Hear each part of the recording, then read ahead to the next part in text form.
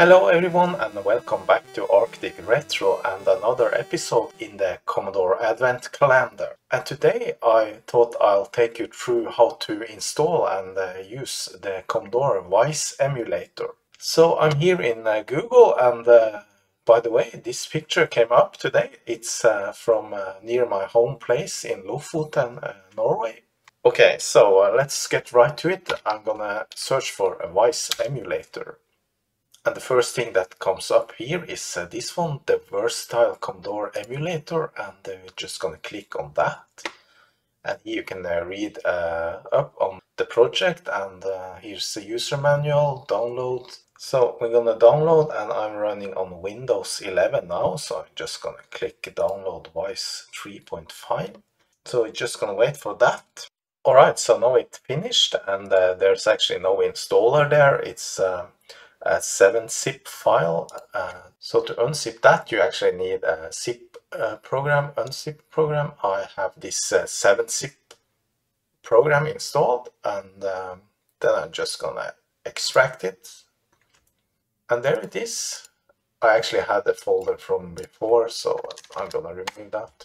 So there's no installer, you just unzip the files and you are ready to go. So instead of having this living in my downloads catalog, I'm just gonna copy the whole thing over to C:. And here you have the different catalogs of the VICE emulator, and the actual emulators live inside the bin folder here. And on here you have the different variants. You have the X64SC, which is the Commodore 64 emulator, and the X128 is the 128, and you have a PET +4 and VIC. So we're gonna start the Commodore 64 emulator by just double clicking on that, and we are right into a Commodore 64 on our Windows computer. And if you have a Mac or a Linux machine, then the process will be almost the same. Alright, so instead of having to go and look inside this folder and find the binary catalog, you should instead make yourselves a shortcut. So on my desktop here, I made a little emulators folder, and here you can see I have a shortcut to the Commodore 64 emulator. So just double click that, and now I suddenly have two Commodores running on my machine. And that means I can just go right to my desktop here, and here's the emulators folder, and I can just run the Commodore 64 emulator right away. You can of course run it full screen. If you press Alt-D, it runs into full screen, and now you are a little bit more at home in the Commodore.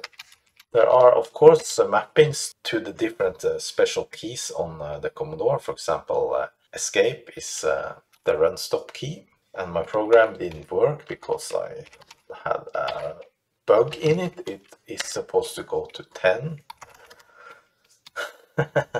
So like that. Okay, so what's the fun in just writing a little basic? Of course, if you're interested in programming the Commodore 64, you can do that on the emulator, and there's even debugging possibilities and things like that. But we want to run some games or software on this VICE emulator. To run a software or games, you simply attach either a disk image or a cartridge, or you can even attach tape images, but we're gonna start by attaching a cartridge image. And here you get your disk drives, and you can just find whatever CRT file that you have downloaded. I went to planetemu.net and I downloaded the Ghostbusters from 1984. Let's see if I can find it. Yeah, it's right there, and then you just click attach.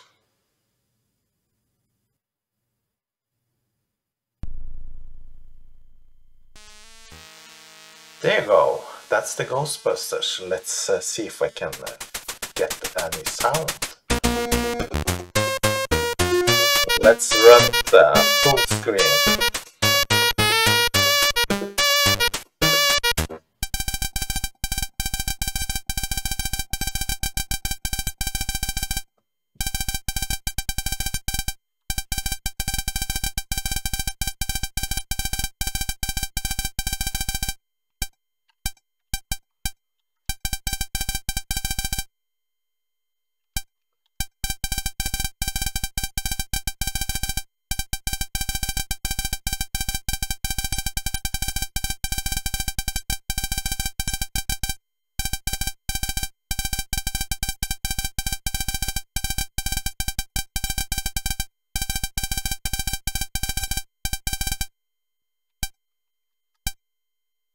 I'm not gonna play this game right now because I wanna try out something else first, but if you need to reset the computer, you can just go to the menu and either do a hard or a soft reset. And since the cartridge is in, it of course will start loading again. There's a lot of advanced things you can do. You can activate the monitor if you want to see the machine code, things like that. So now I just want to detach the cartridge and the machine should reset back to basic. Next I want to do is to load from a floppy disk image, and let's see if we have some on my computer. I'm going to select drive 8. Let's try this one, Moon Patrol. And when you do that, nothing happens. You actually have to load the directory like you are used to on a Commodore 64.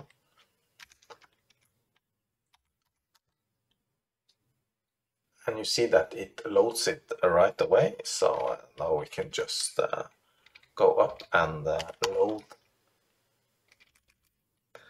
8, 1.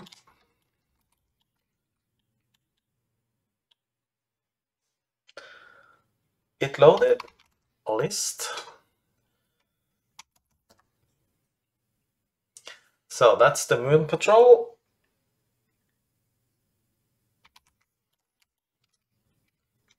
However, we can't play it because we need a joystick, and I haven't attached a joystick into this emulator. But of course you can do that if you want to. You can go to input devices and you can map your keyboard, and you can map your joystick to a keyboard. But I was thinking, actually I want to map USB controller. I have here Xbox controller connected via USB to my computer. So I'm gonna connect that one to control port 1 as a joystick. If you are in Windows, you can go to Game Controller Setup in the settings, or you can just search Game Control, and here it's already configured, and you can see it's the Xbox One for Windows, status OK. And now here on the joystick, we see that the joystick 1 has none, and here it is.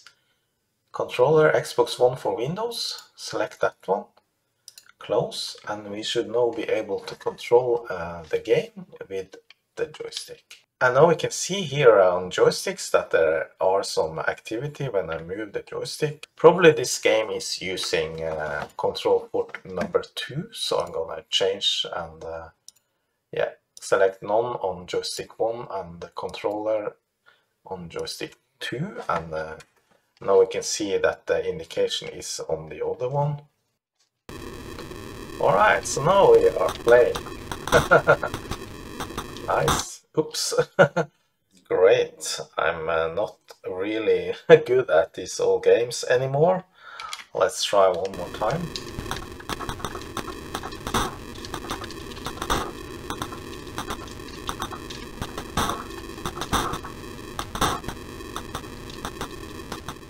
There's a lot of other settings you can tweak also if you want a more old-fashioned display like what you was used to on your old TVs. You can always go to CRT settings and yeah, tweak something here.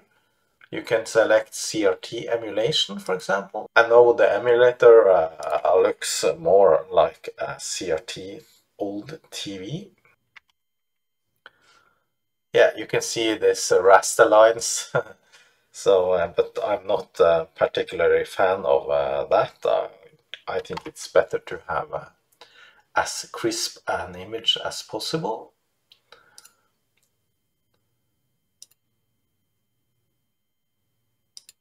Alright, so now we can actually go back to the cartridge we had, which was Ghostbusters.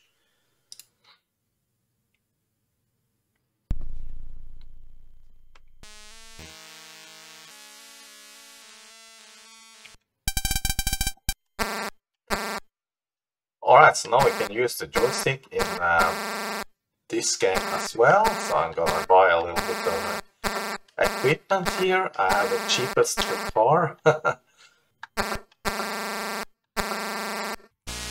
Exit.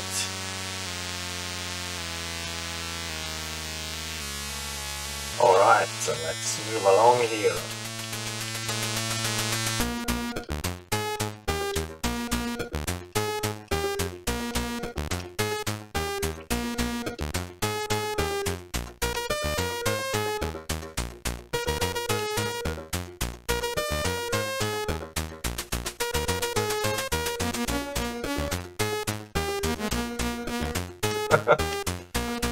Oh, this is a really good game.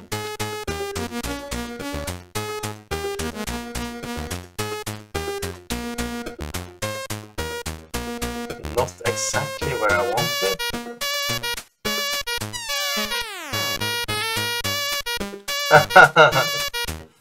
Sorry.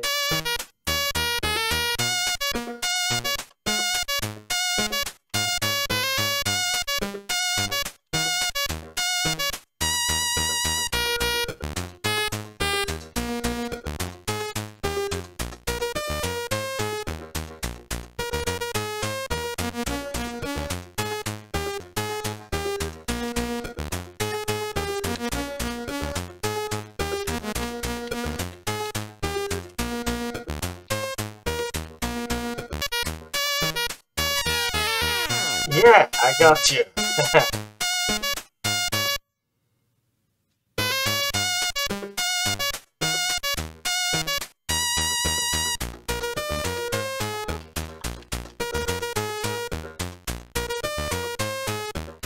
Alright, that was just a little bit of what you can do with the VICE emulator, and as I mentioned, there's other emulators than the Commodore 64, for example, this VIC-20 emulator. So that was it for this video. Hope you enjoyed this content, and thanks a lot for watching. Special thank you to my Patreons. See you tomorrow. Bye bye.